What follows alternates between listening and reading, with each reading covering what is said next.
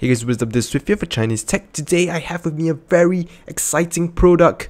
As usual with all the other products I've reviewed and unboxed so far.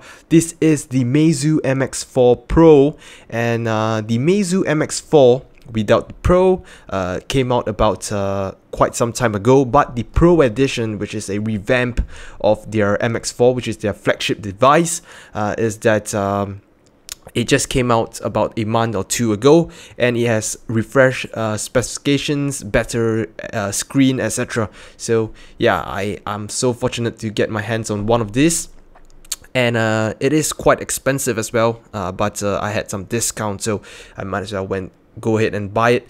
So you can see here, this is the box. I know nothing about it because this was more like I saw it on sale, so I quickly went to buy it, because I wanted to review it for you guys and unbox it and whatever that I do on this channel.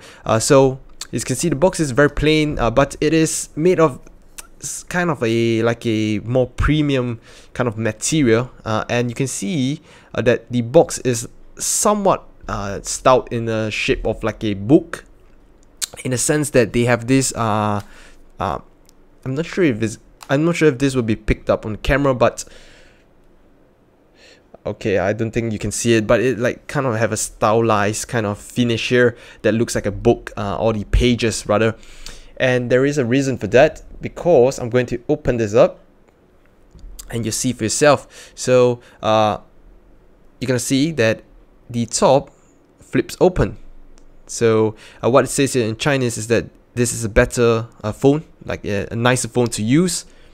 And then you flip it again, they show you some of the features, which is kind of cool, and you flip it again, introducing the Meizu MX4 Pro, and of course this is their OS that I'm very excited to try it out. I heard many people singing quite a lot of praises about this particular UI, or rather the custom Android OS. That's the Flyme 4, and this is the phone. As you can see, I'm gonna pop it out. Wow, yeah, it feels good. So I've never touched it at all. This is the first time I'm seeing it. So I'm going to power it on, and then before we look at the phone, we're going to take a look at some of the different things that they provide us together with the phone. So we have here a quick start menu, or rather the warranty stuff.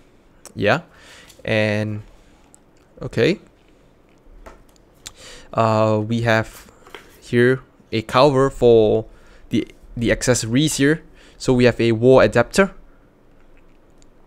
a pretty standard one, and we have a USB plug as well, micro USB to USB.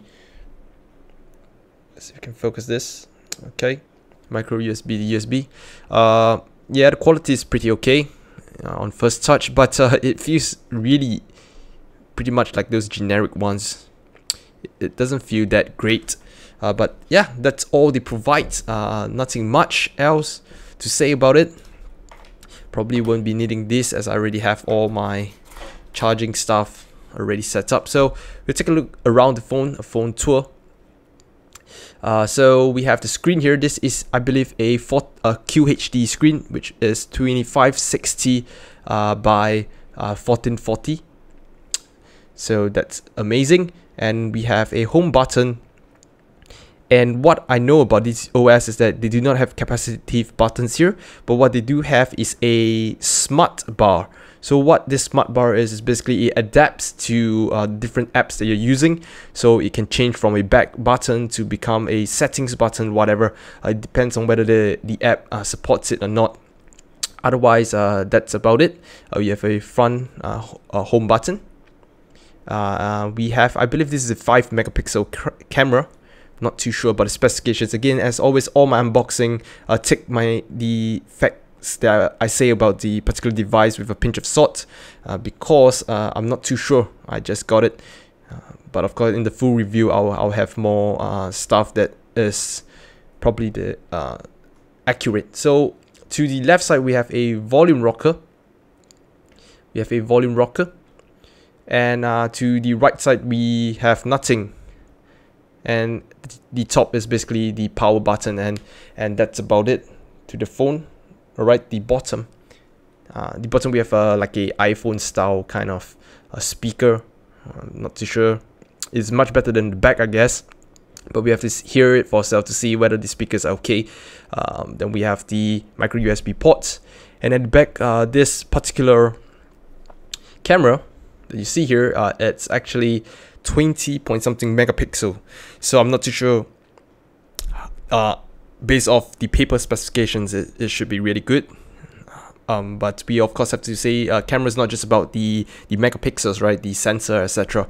We have to see for ourselves whether it will take good photos or not. But I'm hoping it will.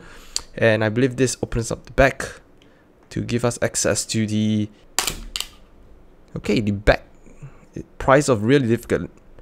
So the battery, let's see if we can capture it here. Now the battery says here, it looks like a removable battery, but it's actually a non-removable one. It also says do not disassemble the battery. So it teases you like it's a non-removable battery. So do take note. Don't see like it looks as if you can plug it out and you try to brute force it out. This battery is non-removable. And I'm trying to find where's the SIM card slot. Right, it says at the top. Oh, here. There we go. The SIM card slot is right here. Now, unfortunately, this phone does not have a micro SD card storage expansion option. So this might be a deal breaker. The phone comes in two sizes, I believe, 2 or 3. There's the 16 gig one, and this one is the 32 gig version.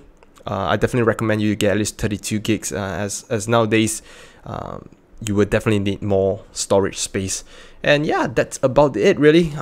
This is the Meizu MX4 Pro. I absolutely cannot wait to try this phone out, and I'll get back with the review as soon as I can. So yeah, if you have any questions, of course, as always, do leave them in the comments. Specific things that you want me to look at, yeah, just let me know and I'll look and answer them in my full review. I guess I'll see you guys again soon. Do subscribe and like this video.